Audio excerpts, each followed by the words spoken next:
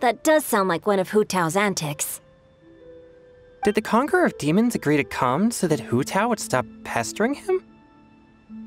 There might be other reasons. Smart guess. Huh? There's more to it? It gets pretty boring from here on. I talked about the funeral parlor's past relationships with the guardian yakshas. You know, just to be sociable. In the time of the Archon War, disputes were frequent, and disaster overtook the land. Humans couldn't escape from the torment of the plague, nor could they escape death. The Adepti vanquished the demons, the Millelith fought valiantly, and Wangsheng Funeral Parlor was responsible for purifying the diseased and sending off the spirits of the dead. That is how the border between life and death was maintained during the war. And it effectively prevented further incidents from happening. That's right. 1 point for the consultant. But despite our deep-rooted connection, it still took me quite a while to actually convince him. You know him pretty well, huh? This matter is out of my control, so I need to be cautious. True, but I've kept that in mind too. That's why everyone here today is in one way or another acquainted with elemental power. Besides, it'll only be for a short while as we dine together. There won't be any lasting consequences. But I didn't expect there to be so many people. There's no need to worry, Conqueror of Demons. We're not feeling anything unusual so far. Our young exorcist over here is protected by his pure yang energy, so he's probably the most resilient. That's not the same. And did you just toss your carrots into my bowl? Hey, don't look away! Huh? What? I'm siding with Chongyun. I saw that too. You're lucky Guoba isn't here today. He hates seeing people being picky with their food. If he'd seen that, he'd definitely make you eat all your carrots. Huh? Guoba would do that? Is he that uncompromising? But now that I think of it, Xianglin told me that Guoba used to be the stove god. It sounds like you've heard the rumors. I'm doing fine. Not long ago, before Lantern Rite, I met an old friend. Thanks to his help, things have been a lot more stable than before. Right! Wait, what?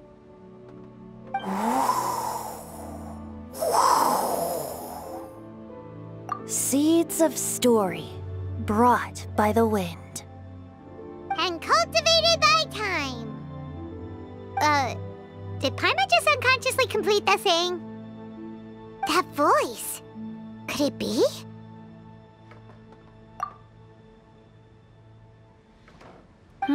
If I'm not mistaken, there's someone knocking at the door. Don't just sit there, Zhongli. Go welcome our guest in. No such need. I'm coming in.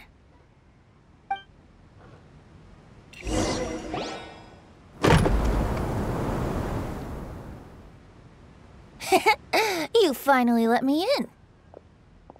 Hello, hello. No matter if we've met before or not, this moment marks a brand new encounter. Old friends and new. Happy Lantern Rite. Oh, it's the tone-deaf bard. Huh? Oh, he seems to carry a valiant breeze wherever he goes. It looks like we're gonna be friends. Fate has brought us together, so come on, take a seat and be my guest. Help yourself. Oh, I'll ask them for another set of cutlery. This young lady here is as bright as a fresh bouquet of flowers in the morning's rising sun. She no doubt is the one with the most authority here. Whoa, these dishes look amazing! Is it really okay for me to join in? All right, I'm digging in. Huh, it's you. Oh, isn't this Genu? Zhenyu? Yep. Now that I've taken a closer look, you're a fan of Genyu's works, aren't you? I met Xingqiu at a light novel convention. How I wish we'd met sooner. I never expected that there'd be another person in this world who could interpret Genyu's new novel as thoroughly as I could. Venti, you're being too humble. Considering your poetic talent, your fundamentals are way more impressive. Could this new guest be Master Xingqiu's friend? Yeah! Xiao, you remember me too, right? We had a chat not long ago. Yes. Monsters become more active than usual as we get closer to Lantern Rite. I was patrolling Dihua Marsh a few days ago, when I happened to run into this... You've already forgotten? I'm a bard, remember? And bards go around singing wherever they like. Oh, right. And this bard was performing in Dihua Marsh. It was a moving melody, and it made me feel relaxed and at ease. I couldn't help but stay and listen. Thank you for your patronage. I understand now, too. I'm Zhongli, currently working at the Wangsheng Funeral Parlor. It's a pleasure to meet you, new friend. And I'm his boss. Oh, and if there's anything unsatisfactory, let me know anytime. That's very considerate of you. Oh? No wonder. Only a boss as savvy and reliable as you would be able to hire such an impressive consultant. Oh, you're too nice, Venti. Not to brag, but our consultant truly is impressive. His knowledge extends across the stars and the land, and there's nothing throughout history that he doesn't know. From the sophisticated way he speaks, it's hard not to suspect that he could very well be an adeptus in disguise. Xiao, you're an adeptus. Do you think it might be possible? Sorry. I'm only good at conquering demons. I'm afraid I don't have much knowledge in that matter. Really? But Paimon thinks you're super knowledgeable. Huh? Oh, right!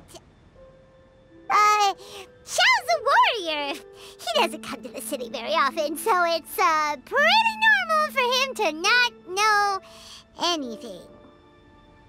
Yeah. Really? I've actually heard a few things about Mr. Zhongli before. The guests in the tavern talked about this refined and courteous man who, instead of having wine at Mondstadt's finest tavern, ordered a cup of hot tea with the most complex name. Now that you mention it, I seem to recall that there indeed is a musician like yourself in Mondstadt. I've heard that he's elegant and amiable, his works witty and vibrant. It's no overstatement to regard him as the best bard in Mondstadt. Now you're making me embarrassed. I would say that Mondstadt's poetry is a little run-of-the-mill sometimes. There's one I heard a while back that went, "The old house is renewed, welcoming the spring breeze, awakening old memories." The meaning's there, but the word choices are unimaginative, and there's a distinct lack of literary flair. I think so too. The composition needs a little jazzing up. If I were to give it a go, I'd make it... an old melon on a vine, a new flower that grows fine.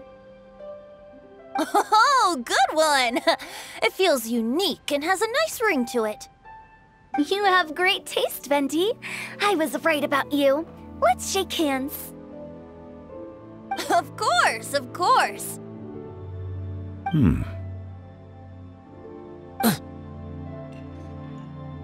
Hey, Xingqiu! Mind lending me a few books when we get back? Pick out some well-written ones. I don't know if it's my own lack of literary knowledge, but I couldn't tell the difference between those two. I don't think it's your fault. Chongyun's right. It's not our fault. Oh, you have a point. But speaking of, why is the tone-deaf bard here? Are you here to take part in Lantern Rite too? I heard that Liyue will be hosting a Lantern Rite music festival this year. As a musician myself, how could I possibly resist the temptation to come take a look? Or listen.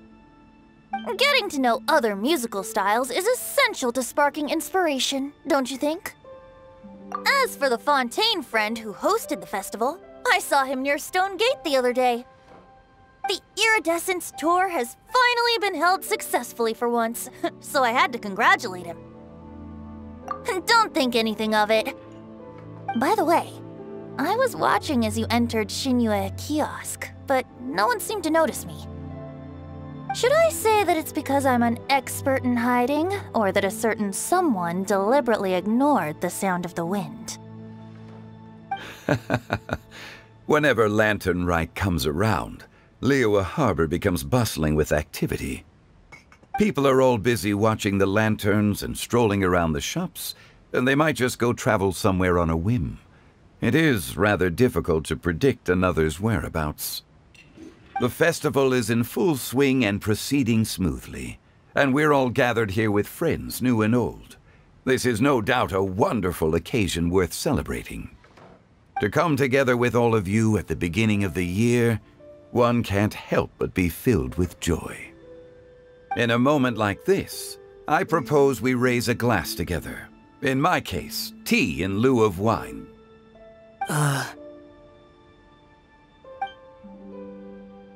Very well said, Mr. Zhongli. That was exactly what I wanted to say. Now I'm getting a little self-conscious. I didn't cause you too much trouble barging in like that, did I? We usually drink wine during occasions like this over in Mondstadt, but since Mr. Zhongli insists on drinking tea, I'll give a toast with tea too. Everyone, thanks for the treat. You're welcome. As the host of this gathering, I hope everyone enjoys the food and drinks. May this year be better than the last. Considering that everyone may have other matters to attend to later, sticking to tea seems like a good idea. All of a sudden, they started proposing toasts. Should we? What's with the urgency? Sure. Have you two finished eating? It's always nice to have a breath of fresh air after a meal. Helps with digestion. Paimon will come too. Yeah? Okay then. Don't forget to come back.